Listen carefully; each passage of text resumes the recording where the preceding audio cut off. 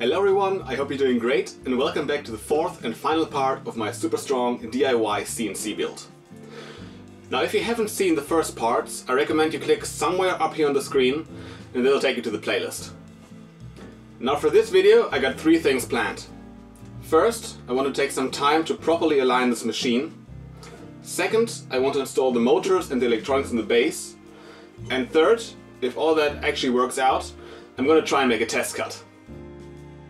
Now if you want to skip any of those parts, feel free to use the timestamps that will magically appear somewhere on this screen. Now to align my linear rails, I bought this dial indicator with this mag base. But literally the second I hold it in my hands I realized that aluminium is not magnetic, so this is pretty useless to me right now. But I'm sure at some other time I'm gonna find a use for it. Now the second option for mounting this is this thing right here, which I normally use to mount my cameras. It got like 3 degrees of freedom and you can clamp it somewhere, and on this side there's a 1/4 inch 20 threads per inch thread that you can use to mount most cameras. Now the problem is this does not fit here, but through the power of 3D printing I managed to print this, and let's see if I can find it here. On one side you have the threads and the other side is 10 millimeters, and that'll fit perfectly on here. So I can thread that on here very easily, I might add, and then mount my dial indicator. And that actually worked surprisingly well. Now hopefully you can see my setup for the X-axis. I got the dial indicator clamped to the X-platen and it's gonna ride on top of the back plate. Now the needle is gonna wiggle around quite a bit because this is not a perfectly flat surface, but it's the best reference surface I got, so you know, it's gonna work. The linear rails themselves are not screwed in entirely, so they can wiggle around a bit so I can adjust them. And my general idea is I'm gonna align the top rail with the top surface, then screw that in tightly and align the bottom one with the first one. And I'm gonna zoom in now a bit so you can see that needle move. Every line on this dial indicator is equal to 0.01 millimeter. So one full rotation is equal to 1 millimeter. And if I move this over here carefully, you can see that this side is 0.13 millimeter higher than this side. So I'm gonna go ahead and adjust that off camera, because it's tricky to do that while filming, and show you the results.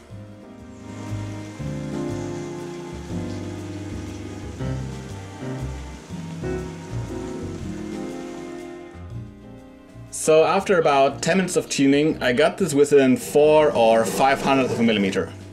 And that is probably as good as I'm ever gonna get this. Actually, I'm surprised I even got it this good, so you know, there's hope for this project.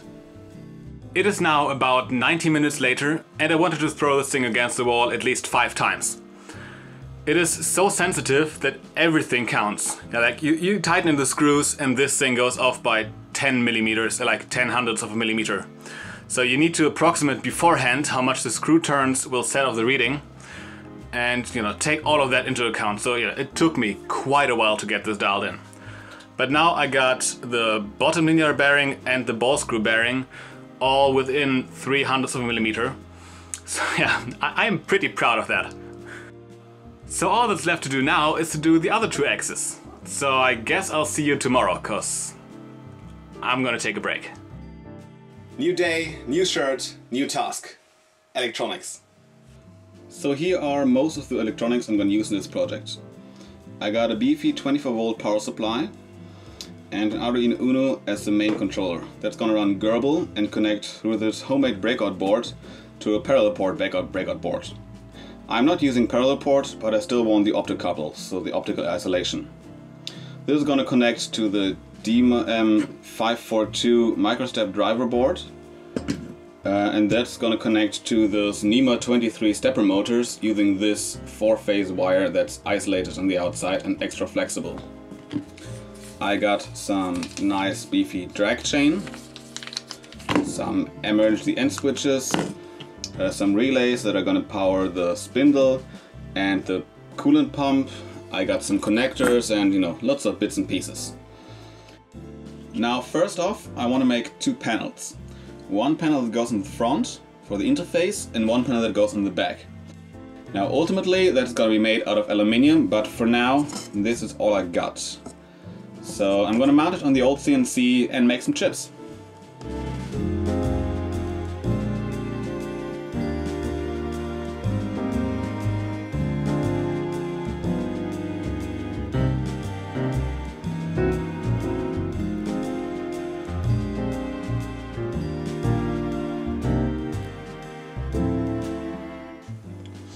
So these are the panels you just saw the machine cut. What I did was I sanded them down and gave them a few coats with this spray lacquer. And they look kind of nice. You can see they have a nice sheen. But there are two things I want to share with you. Number one, never trust anything you read or see on the internet. I was too lazy to go down to the basement to look for the dimension of this fitting here. So I looked it up from the vendor's site and it said 30 millimeters, but it actually was 32. And so those didn't fit in here, so I had to take a Dremel tool and enlarge the holes by a bit. And now they're not that nice and round anymore. You're not going to be able to see it, but could have been nice if it worked right away. So that's on me. And also double check your coordinate system in the CAM software, because I did not. And even though I set it correctly on the machine, the software thought it was a tiny bit, like I think 3 millimeters to the right. And now this side is looking fine, but I have like 2 or 3 millimeters missing on this side. Normally I would redo that, but I have no materials left, so you know, it's not a biggie, but again, could have been prevented.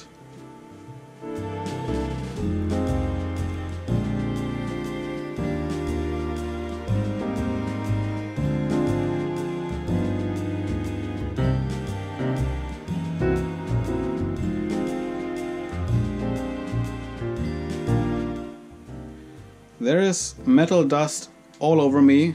I am very exhausted, but they are done. They are looking very nice. Here's the one for the front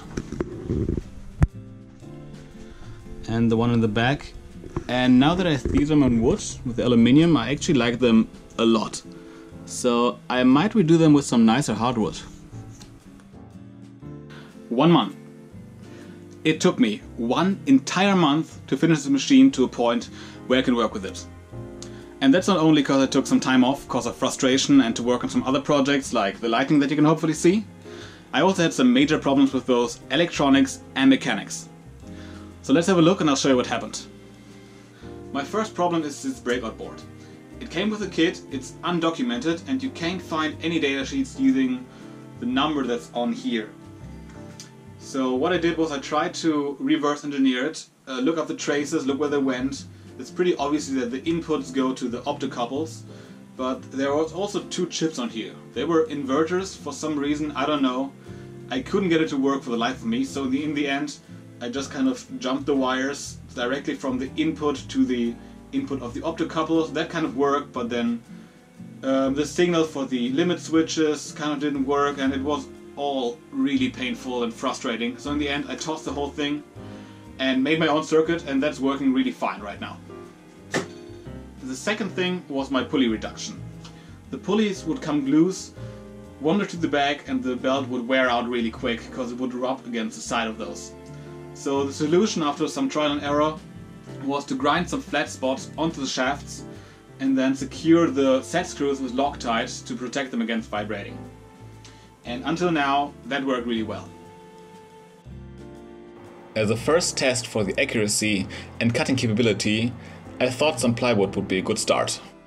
I'm starting with a 3mm drill bit to get the screw positions, since the plywood is only held down with double-sided tape for now. For the pockets I'm using a 3mm bit with a 6.5mm cutting depth and a 0.3mm step over. Since it cuts like butter, I'm very sure I could have gone with at least 1mm step over. The contour cuts have a 1mm depth of cut with full engagement.